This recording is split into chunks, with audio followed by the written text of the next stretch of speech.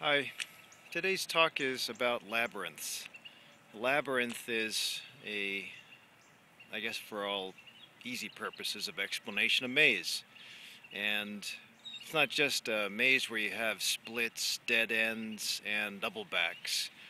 It's a maze where you walk through from one start to a center and then out again.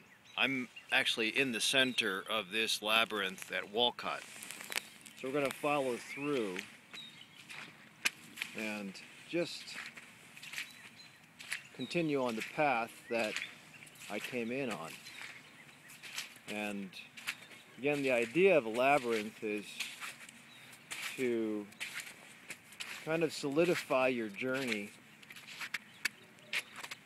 and at the same time get rid of the distractions that might interfere with your decision making on the path or on the journey until you get your goal. So the objective with mindfulness is the practical objective would be to help the mind and body kind of get through your daily activities and the interruptions that occur throughout any day.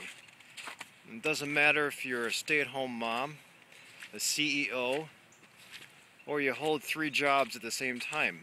It doesn't matter if you're a student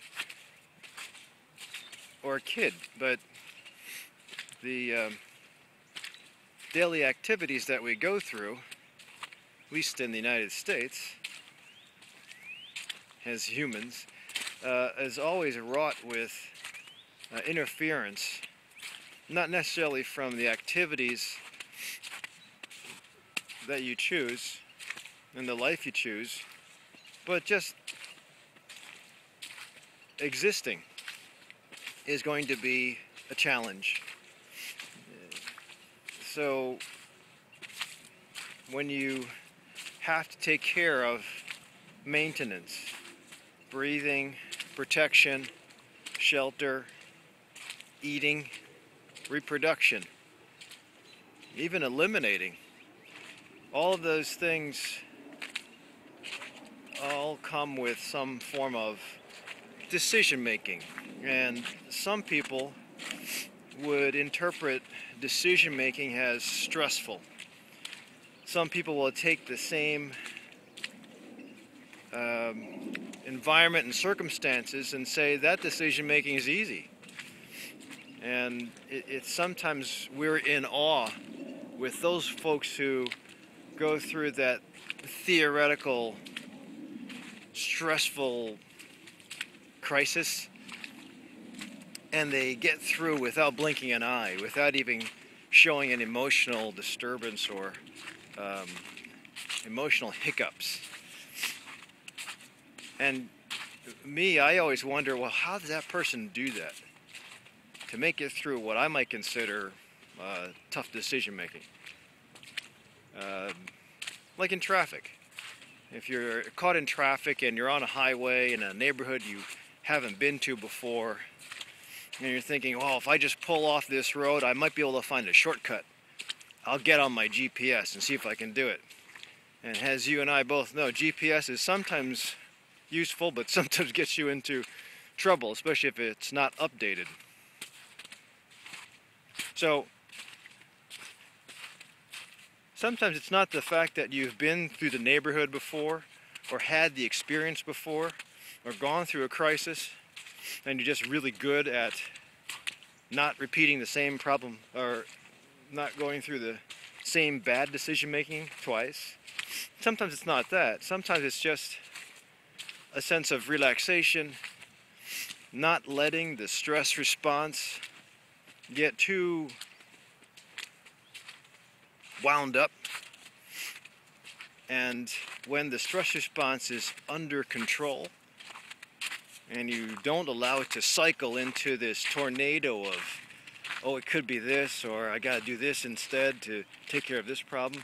Sometimes when you get to that point,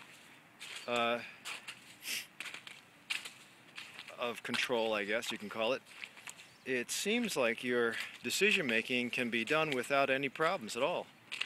And again, it doesn't have to be. It always helps to have gone through the same crisis twice, that you can always remember the way you got in and get out the same way without any effort. So I just went through this labyrinth at Alcott, also known as the Labyrinth of the Theosophical Society in Wheaton. I just went and did this and got out without getting worried about, well, this pathway might be wrong, or I haven't done this, or especially in this case, I can't see where the path is going because of snow. And I had to, before shooting this video, I had to think, well, if I can't see it, how am I going to talk about this thing? And it doesn't matter if you actually see the path. Again, the objective is to practice some form of mindfulness. And it took me about 7 minutes to get through that. But as I tell all my patients, if you can practice a mindful activity 5 to 10 minutes twice a day, and at the Chopra Center it's 30 minutes twice a day, but I'll let you slide on that one. If you can practice mindfulness or some form of mindful activity 5 to 10 minutes twice a day, it'll actually bring out the relaxation response just for, not only for that 5 to 10 minutes, but it'll have a lasting effect where you'll have a sense of calm continue on with you. I like to think of that old commercial back in the 70s where if you eat a bowl of somebody's oatmeal, I forget which company, but if you ate a bowl of oatmeal in the morning, they would show the kids in the commercial going to school, playing in the playground, running on the track, and having a bowl of oatmeal, an image of a bowl of oatmeal circle and carry through like a halo throughout the whole day into dinner time. And same thing, and that goes on in the concept of eating a proper breakfast, but I'm not going to talk about that right now. But the same thing with meditation. If you do it on a regular basis, meditation, mindfulness is supposed to carry through for the rest of, say, 12 hours. And there have been studies with Herb Benson at Harvard and Richie Davidson at University of Wisconsin at Madison, where half hour to 30 minutes of mindfulness will be more beneficial than a few hours of sleep, or the equivalent hours of sleep. So mindfulness has a practice, definitely has benefit. I think it has so much, we found it has so much benefit nowadays because people are just so stressed out. And we don't teach, as anybody that's been to my lectures at Whole Foods, most schools do not teach religion. Most schools do not teach relaxation or developing a relaxation response. And I think the closest thing that we have to the relaxation response could be considered martial arts and or organized sports, where you have to pay attention to the coach. Coach will usually say or develop the concept of getting in the zone. And getting in the zone is also, again, a way of having the body not react immediately with the stress response. Imagine if you watch the NBA. It's now March, just past daylight savings time, and March Madness is here.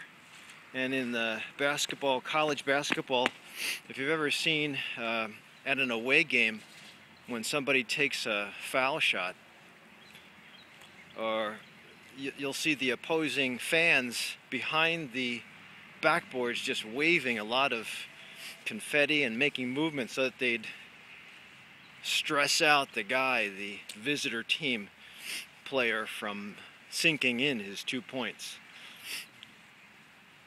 But the most relaxed player will not flinch and just shoot as he has been practicing all season and not get distracted by that army of people trying to distract him. That's controlled stress response. That's you can also say that's not necessarily controlling the stress response, that's just bringing out the relaxation response.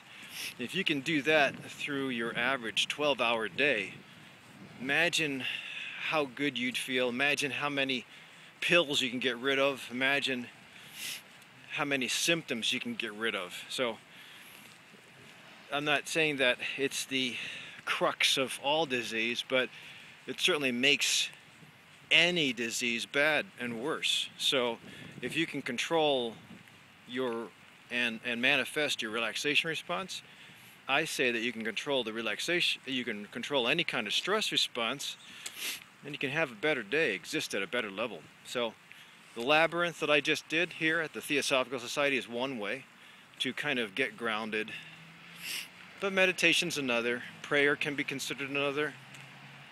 Stillness, yoga, tai chi, they're all the same. They all work to make life a little better. So hopefully this helps. Again, this is the Labyrinth at the Theosophical Society in Wheaton. You can follow the link I'll put down below for finding a labyrinth near you, and I think you'll enjoy it.